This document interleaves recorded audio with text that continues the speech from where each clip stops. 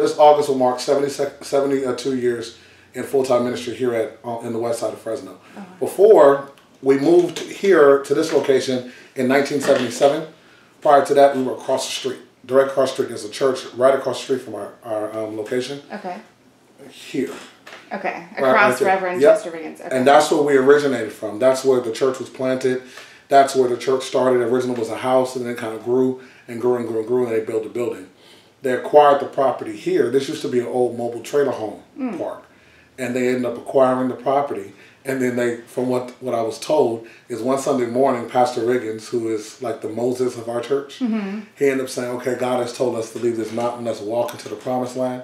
And they literally walked out of their doors and across the street. Because St. Rest has always been known as a community house, instead of just a church in the community, but a part of the community, the roots to this community is literally underneath St. Rest Church. Pastor Shane Scott, who was my predecessor, my pastor, he changed the name in 2008 to Pastor Riggins. Yeah. It used to be East Florence Avenue. Okay. And then based on all the work that Pastor Riggins did, the legacy that he used to be the mailman for this same street. I mean, for years. So he would do dual duties. He would be the mailman, and after getting off work, he would come right to the church to start studying and prep for his sermons.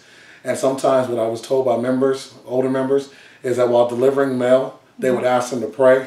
And so he would have to look around to make sure he wasn't being watched. Right. And he would act like he's handing an envelope and then have a word of prayer with them at the same time. I was born in Stockton, in California, and born and raised inside of the church.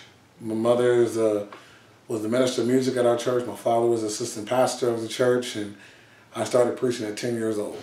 And I had to stand on this platform, this little box, in order to see over the pulpit to preach in 1994.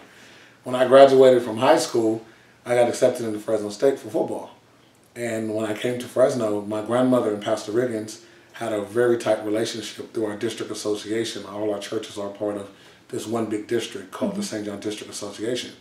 So whenever a high school student or a college student leaves from one area and goes to another area, our district kind of makes sure that college student or the high school student has a church home to go to.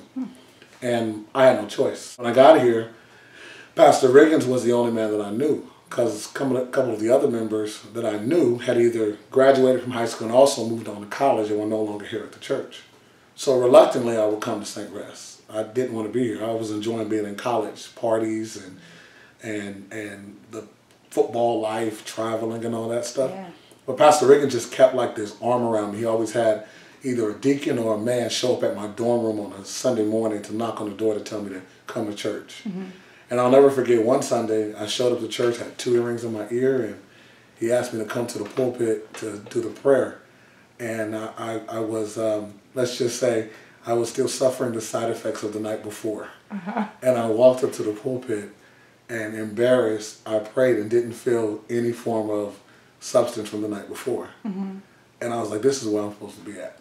I think I was 19. Okay. Yeah, I was about 19 years old after a night of full parties, and I looked down, I saw a couple people who were there the night before at the parties, and they were like shocked, oh my God, it's the dude I just drunk with the night before. He's up here praying for me. And I think that was part of my embarrassment. I think sometimes God has to embarrass you in order to sit you down, in order for you to get the message. And I refused to be embarrassed like that again. But since not for my name's sake, but it was for God's sake. Goofy. And I've been told I'm crazy, you know, and I'm very demanding when it comes to individuals who I believe can do things. I feel like the Lord has called me to push people that don't feel like or don't think that they have a calling and a purpose on their lives. And I think that that's one thing that I've specialized the most in, is seeing something in people that they don't see in themselves. But I'm very family oriented. I love hanging out with our church family. I'm very down to earth from what our church says, and they think I'm crazy. I crack jokes all the time with our members. I clown them like crazy. I have them all at my house many times. They're all coming over. I'm in the office, I'm the pastor. I got a Super Nintendo and a PlayStation. So after church, kids are in here playing PlayStation, and our deacons are like, Pastor, you can go home. I'm like, nah, after I beat them in this, Street Fighter game. Yeah, so that's me. I'm very, very, very goofy guy. Yeah. And I love hanging out with our members. I love forming a family, a community with our church. I don't like just Sunday morning relationships. St. Rest is pivotal for the success of this community.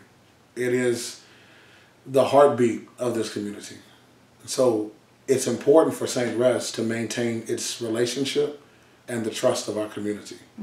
If we fail as a church, I think our community falls apart, because we have opportunities to interact and to get things moving that other churches in certain areas do not have, because of the longevity and the consistency in this community. A lot of churches kind of move around, we don't feel like God has ever called us to move from this area. So this is where we're going to be at until the Lord says otherwise, and he has yet to say anything. We have an open space in the back that is full of dirt that has been there. It's been that way for like the last 40 years. So our plan is not to build a building. We don't need a bigger building right now. We can pack everybody in here. They can stand up if they want to. Our plan is to put a park back there because there is no green space in our area.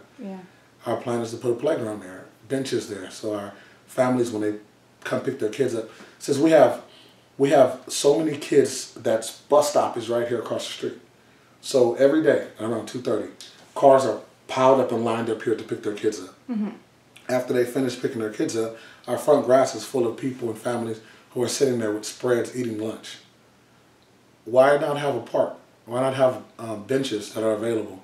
Why not have a pavilion where we can do outdoor movie theaters and concerts for individuals to sit at?